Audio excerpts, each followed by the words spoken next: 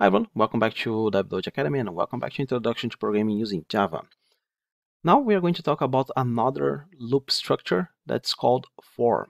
But before we do that, and we are going to use this exercise, so what I'm going to do here is hold Alt and then I will click right here. It closed everything else. You can right click and then close other tabs as well. It works the same way. So what I'm going to do here is use this example, but since we are doing a different loop structure, I'm going to create another package here, right click, then package, and this one will be whiles. You cannot use while because it's a reserved keyword, so whiles. And then just hold these two classes, you see, just hold shift and select both of them and drag and drop into whiles, and then you click refactor. Okay, then I'm going to do the following: right click again, new package, just remove whiles and force. Okay, now we have two sub packages. They are inside the loop topic that we are talking about. Okay, so what is for? For is basically another way to iterate over something. It's extremely useful when you want to have like a counter. For example, take a look at the code we have here at while 01. We are just counting from 0 to 10. In this case, 0 to 9 because it's not less or equals than. So what's happening here is that we have a counter, and then we have the condition, and we have here the thing that we are incrementing one by one. Basically, we have the counter plus plus that used to be counter equals counter plus 1. So as you can see, we have 1, 2, we have 3 lines, including if we include the while, to do just a simple counting. Now the for is going to simplify that for us. So let's create here a new class. Right click over fors and then new class, and then let's call for01 PSVM. Okay, the first thing that we need to learn about this structure is its syntax. So basically the syntax is the following: you have for, open and close parentheses, add two semicolons, and then open and close curly braces. Okay, so it looks a little bit complicated, but you can get used to it pretty fast. So what you have to remember is that you actually don't, but just remember, you have to use 3 different spaces here. The first part is the variable declaration. Remember that I said that we have 3 parts in the while. We have the variable declaration, we have the condition, and then we have the thing that's incrementing. It's the same thing here. We have to create a variable declaration, and then we have to use the condition, and then how much we are going to increment the variable. So let's do this. First, we have to create or initialize and create the variable. Int, if we want to just do regular count, then the name. So you can see that I'm creating a variable here. I'm declaring a variable, and I'm going to initialize as well. So if we go back to while 01, this is what I'm doing. Now we need the second part. The second part is the condition. If you press Ctrl Alt L, it's going to organize your code a little bit, and it's easier to see what's happening. So you have the first part that basically you are declaring the variable and you are initializing the state in memory with 0. Then you need to apply the condition. What's the condition? I want this counter to be this for loop to keep going on until the counter is lower than 10. So it's less than 10. Variable declaration, condition, and then remember that I said we have to say how much are we going to increment this for. So I want this to keep going on until it's lower than 10, but I want you to increment one by one. So we can do in 2 ways: counter plus 1. As you can see here, this is what we were doing before. But if you want to increment by 1, we can also use the shorter version. So here I can replace by counter plus plus. Okay, and now out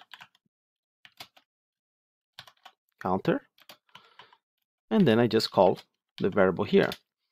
William, can I use this counter outside of the for loop? No, the counter is a local variable. So since we are creating this right here in this for, it will be alive while in between these two curly braces. If you try to use here salt counter, you can see that it's not going to let you do anything because this does not exist for Java. So remove it. Okay, so let's execute Ctrl Shift F10.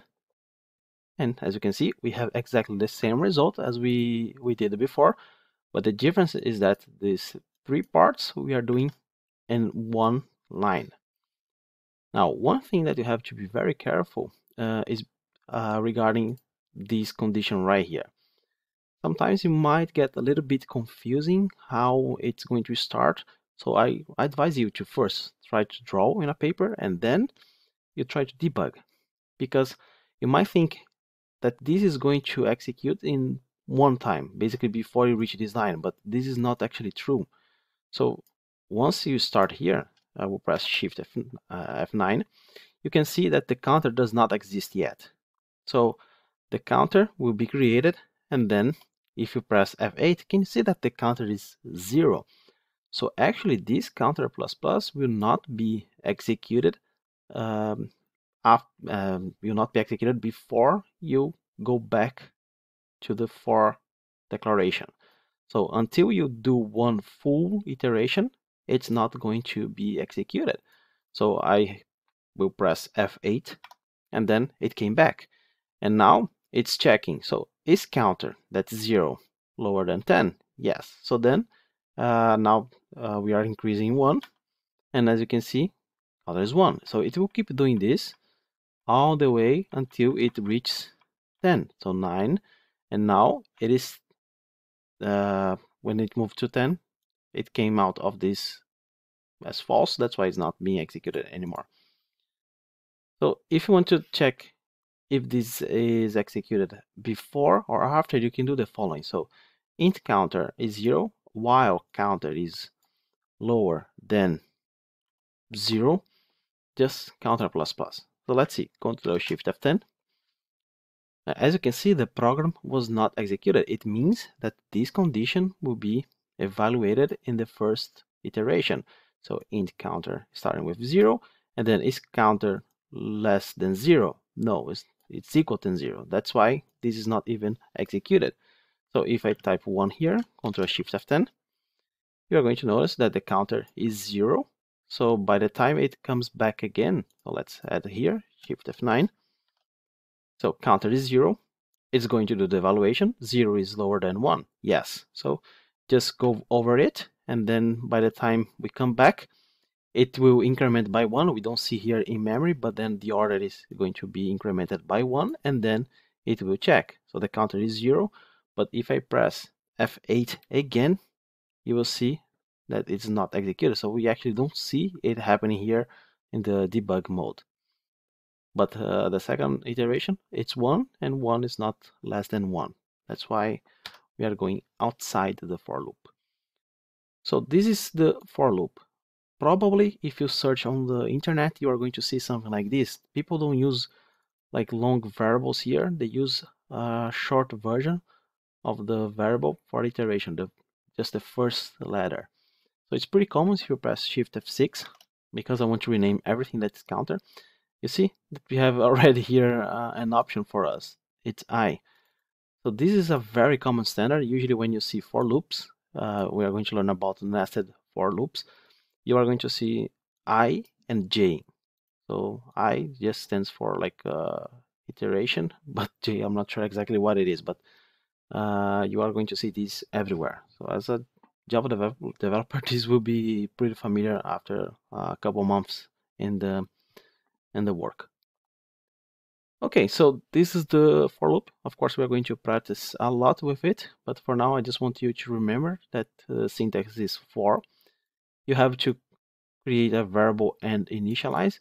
If you do not initialize here, you do have a problem. It's saying, hey, this variable might not be initialized. When you give 0, then you have something in memory to work with.